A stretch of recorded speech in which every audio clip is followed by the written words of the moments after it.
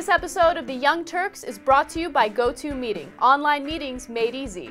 Get a free trial at GoToMeeting.com, click on the Try It Free button, and enter the promo code TURKS.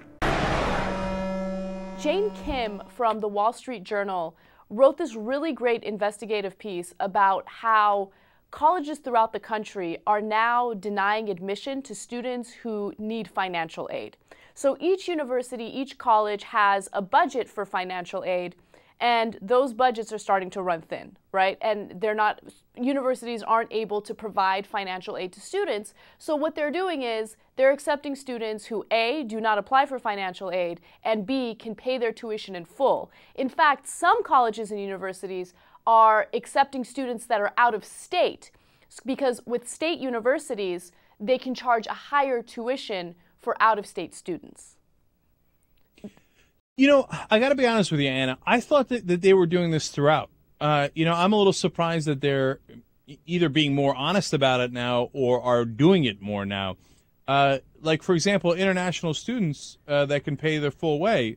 I mean, I hate to throw JR under the bus here, but I thought USC took those people without even checking. Well, USC like, is oh, a you can pay different the case. bill. I mean, USC is different. I mean, I'm talking about, you know, reputable institutions.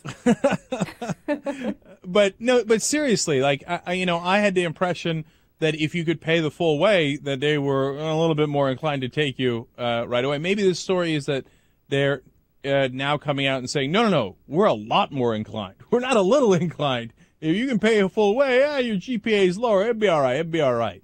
Yeah, I think that is what the story is. And look, it doesn't surprise me either. It's something that everyone's always kind of suspected, right? But now they're kind of out in the open talking about it. And I think it's a good thing that they're being more honest about it. But the fact that they're honest about it makes me think, okay, shouldn't there be some action? Because in essence, you're discriminating against students who can't pay for college or who can't afford to pay for higher education. That's crazy. That doesn't make any sense. Well, you know what it is? It's reverse affirmative action. If you're really rich, then you can get in with lower grades. If you're poor, well, you got to get even better grades than the kids who are already massively advantaged. This is exact opposite of what my proposal for affirmative action is. You know, I don't want to do it based on race. I want to do it on socioeconomic status, where, look, if you're a poor kid in West Virginia or in the Bronx or wherever, you have it tougher. In some of the inner city schools, you can't even take the books home. For you to compete with the kids in the rich schools is amazing. And they should get some sort of, benefit of the doubt if they get really good grades in those contexts, right?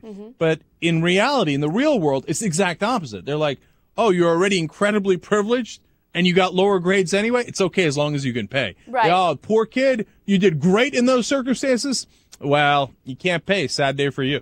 Listen, and the reason why I like that this story has been published is because, people, like Republicans especially, will say, who cares if you grew up poor, okay? In the United States, you have all the opportunity to pull yourself up and do whatever you want to do with your life. If you want to do something, then you will be able to do it because there are endless opportunities in this country. That is not true, okay? If you are underprivileged, you will remain underprivileged under this system, okay? You can't afford college, no education for you. Sorry about that.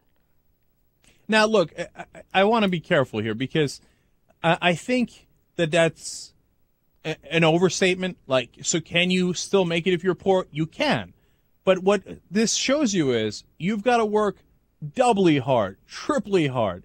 It doesn't mean you can't make it, and I don't want you to give up hope. I'm positive you can make it.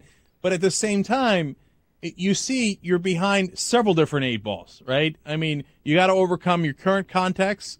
You got to overcome the lower funding of your schools, whether it means you can't take the books home or whatever it is. And then when you apply to schools, you got to have even better grades than the rich kids to get in. You can still overcome all that stuff, but God, it shouldn't be that way. It should be that we actually are the land of opportunity and we give those kids a real fighting chance. So Cenk's been in New York. It really sucks because we have to have all of these meetings to pick out what kind of clips that we want for YouTube. And sometimes he's on this weird technology where every single move is like that because it cuts out. But what we started using is GoToMeeting. GoToMeeting is awesome. They have their technology figured out. Awesome audio, great video. We have meetings as if he's in the studio there with us. Get a free trial at GoToMeeting.com, click on the Try It Free button, and enter the promo code Turks.